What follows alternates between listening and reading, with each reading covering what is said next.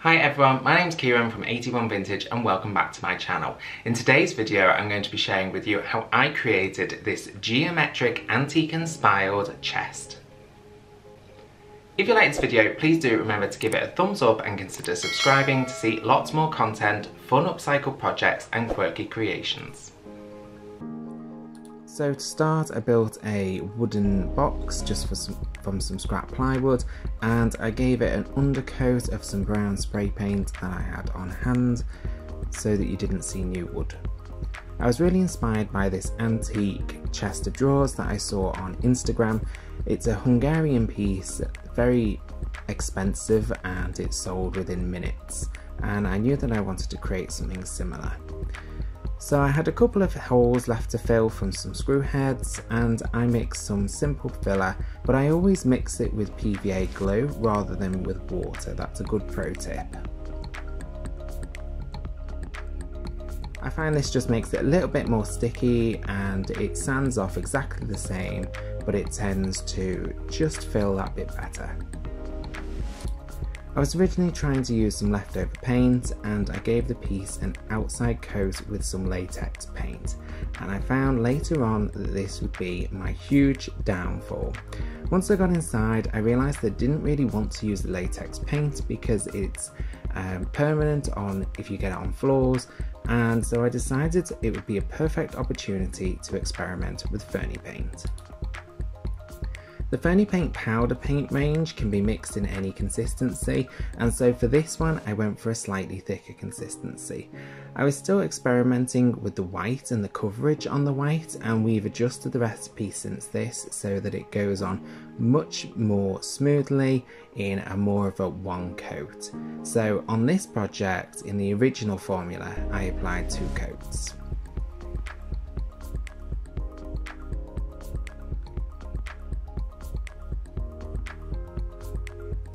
FurniPaint powder paint is a milk paint alternative. It's dairy free and it comes in a powder, and you mix it according to your ratio that you want. You can mix it thinner to make it more of that crackly, chippy type finish, which you can achieve, or you can mix it thicker so that it's more of a one coat, one step paint. Then it was time to measure out all of the sizes of the squares, so I went for a 10cm square, which just happened to be the right size for the box. I drew this on by hand with a pencil and a ruler, and once I started it went very quickly. I then measured up so that I could create lines that would go across, and I worked in half and half on this box. So I did the left side and then I did the right side. And on these types of boxes, it's best if you work from the center, just in case your pattern doesn't exactly fit. Mine didn't, and mine finished sort of not on a full diamond square, so this really worked out well working from the center outwards.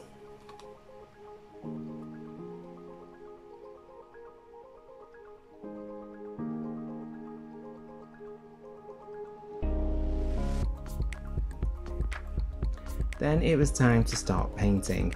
I knew this project was going to be quite tedious, but I was looking forward to sort of that repetitiveness where you can just sit and chill and not really worry about it too much.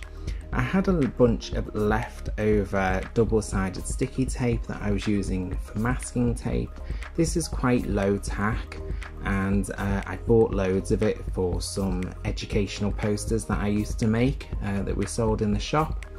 And I just started by outlining the design and then working out which ones would be painted, which lines wouldn't be painted, and then filled them in with this emulsion tester roller. I got these rollers for free from Wix when they were having a clearance, and so I bagged 2 of them, which was lucky because that was exactly what I needed for this project.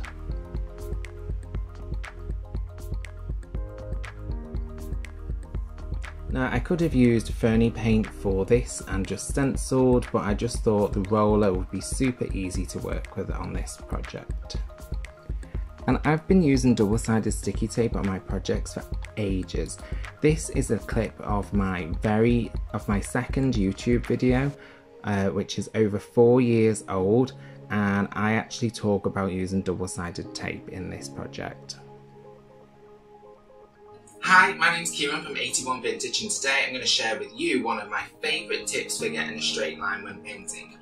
I don't buy masking tape anymore, instead I buy double-sided sticky tape. And it gives a really neat crisp line when you peel it off. And after a while you do start to get into a flow. I did try and calculate where the pattern would lead to so that I could do more patterns randomly across the box, but I found that I made a mistake, and so it was just easier to follow the pattern in order all the way around. And whilst doing this, you really need something good to watch. I'm going to be quite controversial here and say that I started Madmen, and to be honest, I don't really get what the hype's all about. It's not something that I've carried on watching, but I did manage to get through the first series and half of the second series whilst doing this project.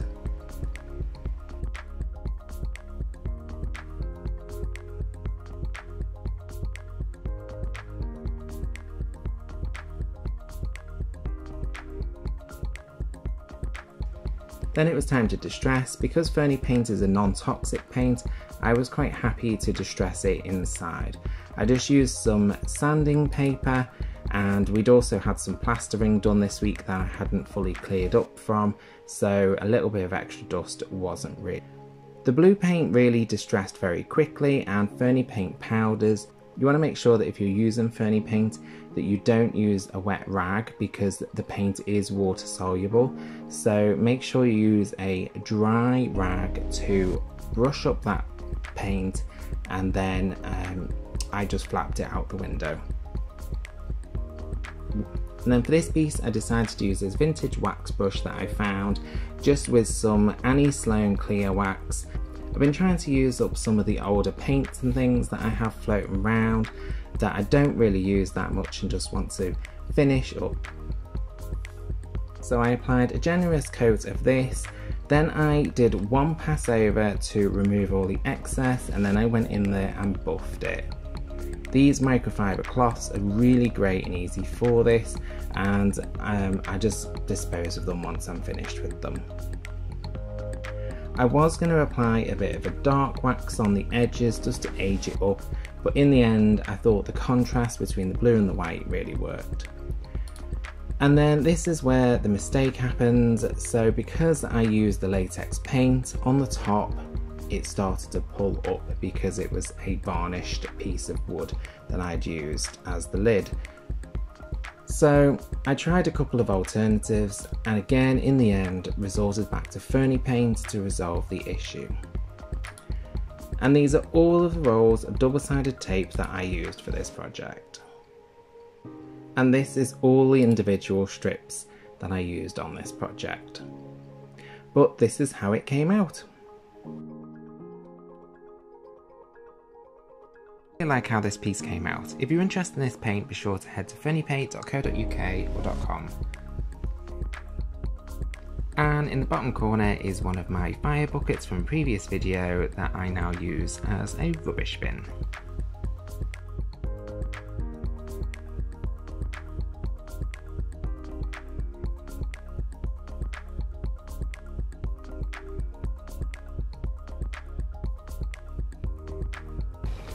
If you like this video, please do remember to give it a thumbs up and consider subscribing to see lots more content, fun upcycle projects and quirky creations.